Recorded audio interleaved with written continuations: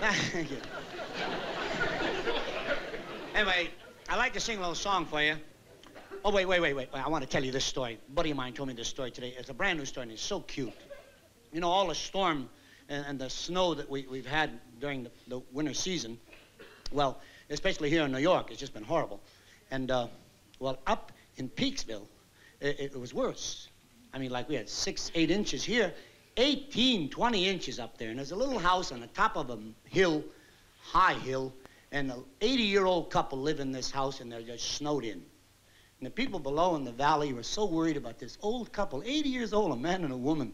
And every day the people in the village below would run out and take a look up at that house up on the mountain, and they'd see smoke coming through the chimney, and they were sure the old couple were okay. Every day they ran out, smoke coming through the chimney, okay. Well, one day they went out, and there was no smoke coming through the chimney.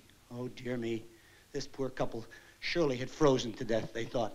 And they called the Red Cross immediately, and the salvation team came out, and they come out with the bulldozer, and they tore a road up that mountainside through the snow. They got up to the house, which was practically under the snow, and they dug it away, and they took axes and knocked down the icicles, and then 2 huge men with big cleat shoes walked up to that door and booted it in. They got inside, and here's this old 80-year-old couple in each other's arms, just shivering from the cold. And the man said to them, "We're from the Red Cross." And the old man said, "But we already gave." I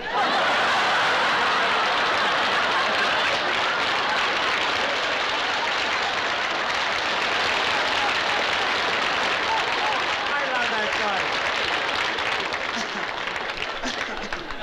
I could just picture him, you know, just a little fella, you know. Oh, I gotta tell you, speaking of little fellas, my favorite all-time little man story, I used to tell in the 5100 Club years ago in Chicago. And my favorite story about a little man, and we're talking about a shortage of this and a shortage of that. Years ago, there was a terrible shortage of cigarettes. Some of you must remember. And during this shortage, a store in town advertised that all cigarettes would be sold at 8 cents a package on the following Wednesday. Well, you can imagine the crowd in front of that store on that Wednesday morning. It was a block long. And in the line is my favorite hero, the diminutive man. You ever watch little people in a line, supermarket or anywhere? Keep an eye on the little people. I call them oozers. They keep sneaking in a line like this.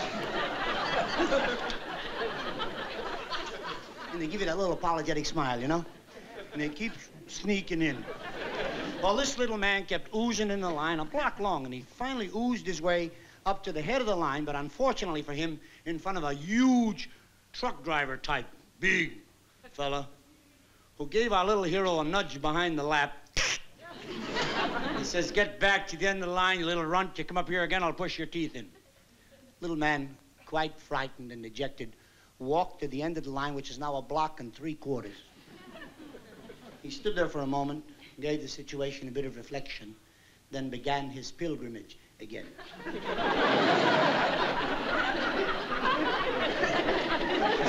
And he oozed, and he oozed, and he oozed, and finally got back to the head of the line in front of the same man. This time, picked up our little hero, shook him real good, and gave him a slap across the face and knocked him into the middle of the street. And about this time, a policeman came along, picked the little fellow up and brushed him off, and he said, "Well, now, little man, what's going on here?" Little man said, "What's going on? If that stinker should hit me again, I wouldn't open up the store."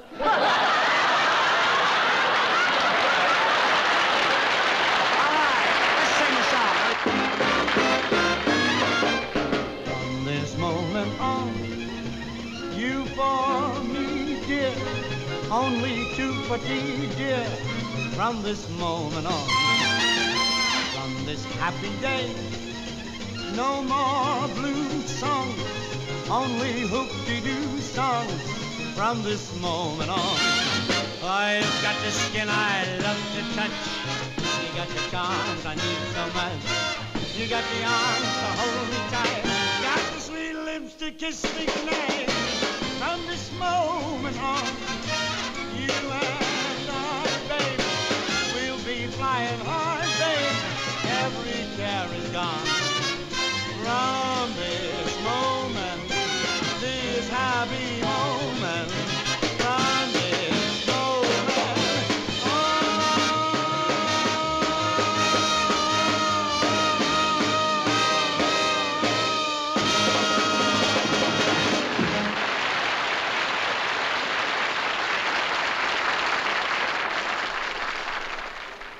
Danny boy, what can I say? You were sensational tonight. You were great. Well, thank you, boss. How about a raise? You weren't that great. Hey, Danny, boy, the captain says there's a guy out front wants you to join him for a drink. Says he's important. I can't tonight. I want to go home and work on that new routine. Beg off for me, will you? Well, sure. The only thing is the guy says he's an old friend from Chicago. Old friend? I think he said his name was Riley. He remembers you from the 5100 Club. Eddie Riley? Yeah, I think that's what he said. He's sitting over at the corner table, and there's Eddie Riley, the gangster? The only Eddie Riley I know. How come you should know such a tough character like that? Well, you work in a nightclub. People come in. What do I know what kind of a tough character? Man's a customer in a nightclub. Was a nice fella, too. He used to come in. Quite a sentimentalist. He'd request an Irish song, I'd sing it, and he'd cry like a baby. That makes him a sentimentalist? Oh, sure. A lot of people cry at Irish songs. At McNamara's band? Really? I'm Ribbon. Come on. I'll introduce you to him. No, I'd rather not. But just point him out to me and I'll wave. What, are you afraid of him? Yeah. I mean, suppose I say the wrong thing to me, may dislike me. So what if he dislikes you? So what? You know what they say about this guy? If he don't like you, the first thing you should do is learn how to swim with your feet in a bucket of cement. Come on. I don't... He's up. Oh, hello, Mr. Riley. Danny, boy, how are you, Danny? Hi. What are you doing in New York? Oh, we're in here for the convention. Sit down. How are you, Danny boy? Fine. This is my boss, Mr. Helper. Well, it's nice to meet you, Mr. Halper. Likewise, Your Honor. But these are business associates, yeah. Oh, excuse me. Cement business. I think they want me on the phone. Sit down. You know, I think you gave a great show, Danny. You know, I mean, you've got the kind of show that it's full of heartwarming, homey philosophy. Well, thank you. You know, not just jokes. I dig that philosophy, Jazz. I'm always trying to improve my mind. Isn't that right, boys? You know, as a matter of fact, Danny, I write down any deep thoughts that I have. Then I put them in poems that I write. I'm gonna publish a book sometime, all those poems. Well, you see, that's why I appreciate an act like yours, you know, because, well, it's deep. That's not to say it's not also very funny. Very funny. Danny's the greatest. He kills the people. Not kills the people like you do. No, what I mean is it's like an expression. When I say you, I wish I was dead. No, I don't. What I mean. Well, he gets a little excited. What he means is he's glad you like my act, Mr. Riley. Well, Danny, what's not to like? I mean, you know, a show like yours, a man can bring a lady to your show and know she's never gonna hear anything that offends her, even his mother. Thank you. No, don't you thank me. It's you who should be thanked. You know, a nice guy like you, even though you're way up on top, you never hesitate. You do a benefit for anybody, anytime. Listen, boys, someday somebody should do something for you, Thank too. you. I don't... No, I mean, I know you've been lucky, successful, but you deserve it. However, Danny, you never know. It's a big life, long life, and maybe sometime, somewhere you're gonna find yourself, you're back against the wall. You're not gonna know where to turn, and you're gonna need a buddy. That's when you send for me. Well, thank you, buddy. No. Hey, buddy, listen, Danny. I wrote a poem once. I'd like you to hear it, you know? Listen. When the whole world is full of woe and strife, when cares and heartaches fill your life, when you face each new day feeling cruddy, that's when a fellow needs a buddy. Beautiful, just beautiful. Thank you. I hope you like it. Very good. Yeah. Hey, isn't that Skippy Harris sitting back there? Where? Back of the club. Yeah, that's him.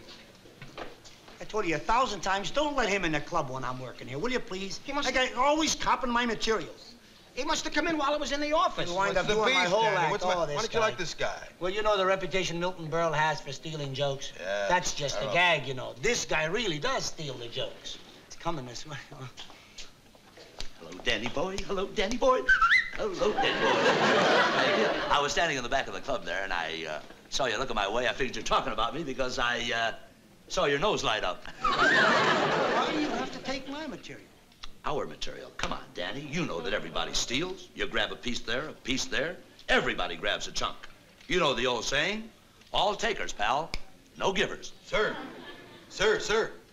Yeah? You know, with a philosophy like that, you're gonna wind up without a friend in the world. Well, dig that peachy kumquat over there. What philosophy? What is he, a preacher? Boy, if you got a wrong number. I think you're right, Shorty. With a puss like that, he ought to be a test pilot in a pickle factory. I think it's this way, right? Sweet kid. You were wasting your time talking to that guy. Oh, forget about him. Well, Mr. Riley, I've got to go change my clothes. It was nice of you to come over. Yeah, Thank sure, Danny, but tell me, aren't you gonna do anything about it? you. Well, there's hardly anything I can do about it. You know, in our business, it's strictly an honor system. There's no way to protect your material but through honor. Fellow latches on to a routine, it's his. Everybody else lays off. Everybody else except a guy like Skip Harris. But forget that. I'll see you again sometime. No, Dan. Yeah. You remember what I said. You bring your troubles to me, and you watch your troubles burst like bubbles. I have no troubles, Mr. Riley. Except Skippy Harris. Oh, forget Skippy Harris. Someday somebody will really teach him a lesson. You're like maybe hand him his head. You know, it would be interesting to see how he looked a head shorter. You know, you're a pretty funny fella yourself, Mr. Riley. I mean, you're a regular killer.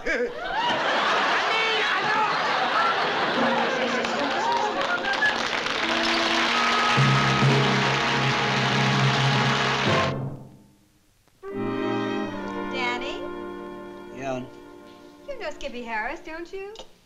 yeah, and I wish I didn't. Why do you ask? Well, he was in an accident. Hmm? Yeah. Listen to this. Comic hit-and-run victim. Nightclub comedian Skippy Harris narrowly escaped injury last night when he was struck a glancing blow by a hit-and-run driver. He was taken to Central Hospital for observation. Hmm? Yeah.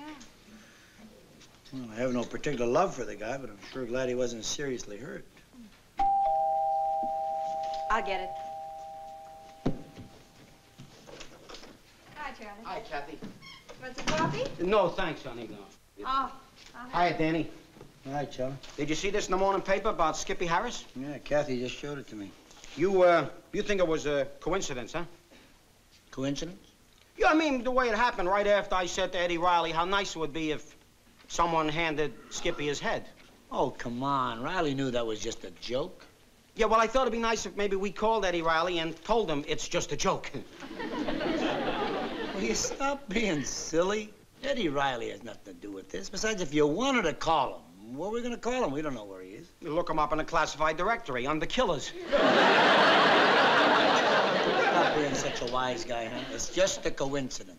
Yeah, you're right. It's a coincidence because it probably wouldn't even have happened if he could have walked good on his right leg. Certainly not. I mean, he could have jumped quicker and the car wouldn't even have brushed him. What do you mean if he could have walked good? Well, didn't you hear? What? Oh, when this fella accidentally knocked him off the subway platform, he was almost hit by the train.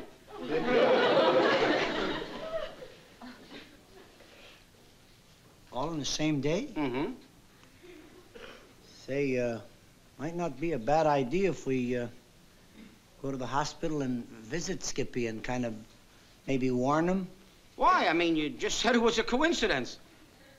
Yeah, sure it's just a coincidence, but wouldn't hurt to take him some flowers. Flowers? This is New York City. Where are we going to get poison ivy?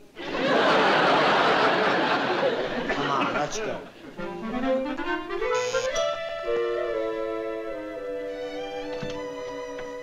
Well, look who's here, the Lebanese joke salesman and the nightclub impresaur. Right in, boy. Well, What is it? certainly glad to see you. Yeah, I know how glad you are to see me, like General Custer was to see the Indians. I know all about that. We were glad to see you in one piece. We went over to the hospital and he told us that you'd gone home. I'm glad to see you made it. You went to the hospital to see me? Remember the other night you were ad-libbing with that fella, that rather distinguished-looking man at our table? Yeah, vaguely, I remember that. Yeah, why? Ever hear of Eddie Riley? Eddie Riley. Eddie Riley the torpedo? Eddie Riley, the torpedo. I've heard of him. You seen him, too? I have? Mm-hmm. The pickle puss. Fellow with the face for Halloween. You're kidding. I'd like to be kidding. I hope I'm kidding. Yeah? But I have a feeling that Mr. Riley thinks that I would like your head broken a little. And anything Danny wants, all he's got to do is ask. Skippy, sit down a second, will you? This is serious.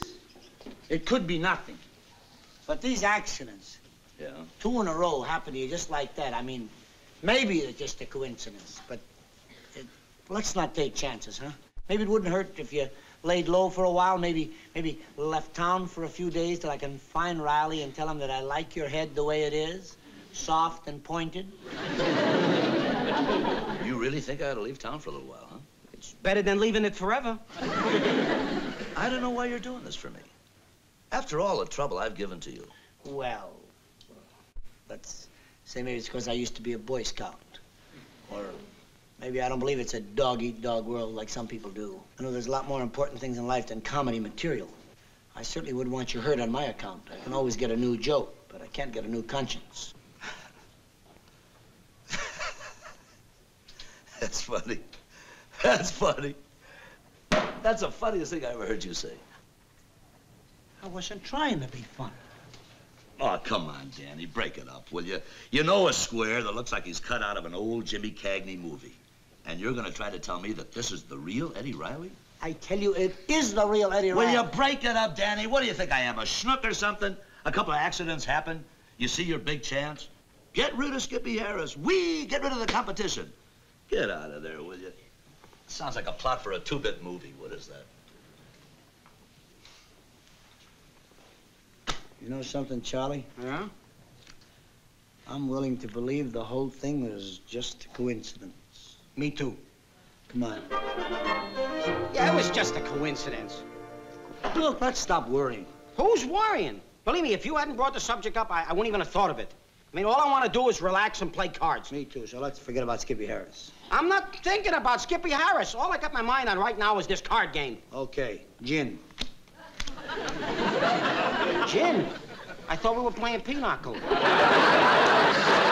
Playing gin. Come in. All right, you two. You looking for trouble? You're going to get it. What are you talking about? You know darn well what I'm talking about, Danny boy. The flower pot. What? Flower pot? The flower pot from 6 stories up. Missed my head that much. Could have killed me, you know. What? That's murder, you know, Danny. Enough of those phony accidents. Murder can send you to Sing Sing. They'll toast you like a bagel. That's it, pal. No more phony accidents. All right? Through. P.S. Blackout, Charlie. That's it. Wait a minute, Skip. Oh, Charlie, these are not phony accidents. I know it now. Holy smoke, will you please stay undercover till I can get to Eddie Riley? And you're gonna get hurt. Listen, if the real Eddie Riley ever finds out that you're trying to scare me with this phony, somebody's gonna get hurt. And, pal, I hope your insurance is paid up. That's all I got. Skippy, I tell you, this is the real Eddie Riley, really. That's all Eddie Riley has to do, huh? Is go around knocking off comics to protect your material. Get out of there. Well, Skippy, please, do me a favor. Stay here. Stay in my house until I can find Riley and get you off the hook. You won't quit, huh? You won't quit. Well, let me tell you something, Mr. Humanitarian. I know a couple of pretty tough guys in this town. You see where your nose is? It'll be back there. So no more fooling around, right? Skippy, so help me, we're telling you the truth. Get out of there, Shorty. What do you want from me? Skip, wait a minute. Where do you think you're going? I'm leaving. What, are you two guys going to try to stop me? No. No, if you want to go right More ahead. like it. You betcha. So long, Skippy. Who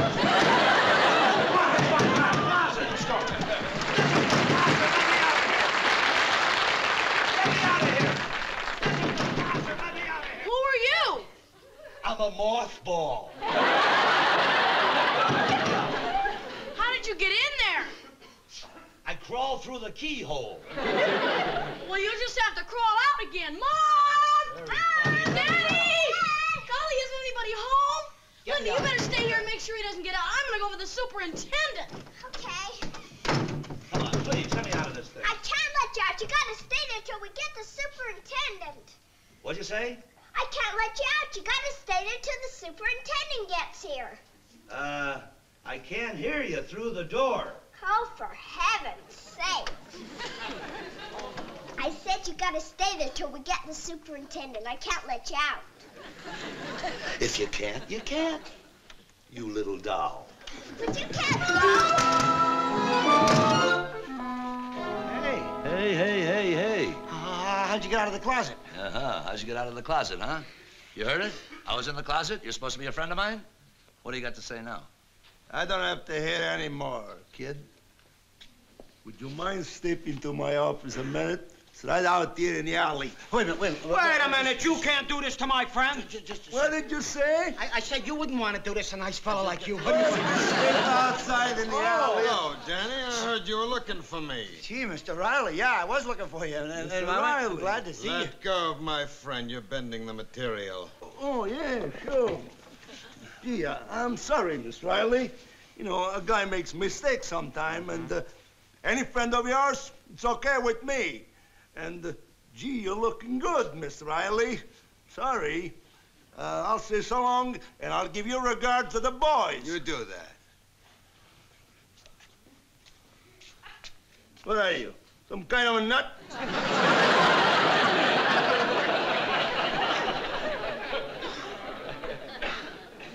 You're Eddie Riley? Yes. You're Skip Harris, right? Yeah. You're looking a little pale. Boys, why don't you take him out for a little fresh air? Oh, please, wait a minute, please. Look, Mr. Riley, I was looking all over town for you, and I'm so glad you got my message. You see, everything is straightened out with us. That's what I wanted to tell you. Oh, is that why you were looking for me? Yeah, we're the best of friends. That whole thing the other night at the table was just a practical joke. He's a... Oh, and the fellow who was giving you that massage? Yeah. That was a practical joke, too? Skip brought him along just for laughs. I see. Well, really? Everything's okay, huh? Everything is really okay, Mr. Riley. Ah, you show people you are an odd lot. Yeah, aren't we, though? All right, boys, let him go. Say, Danny, look, tonight, I'd like you to give a real nice show.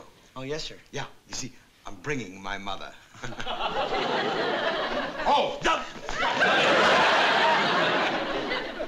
Is it all right if I bring her backstage to say hello? Well, why, sure. Bye.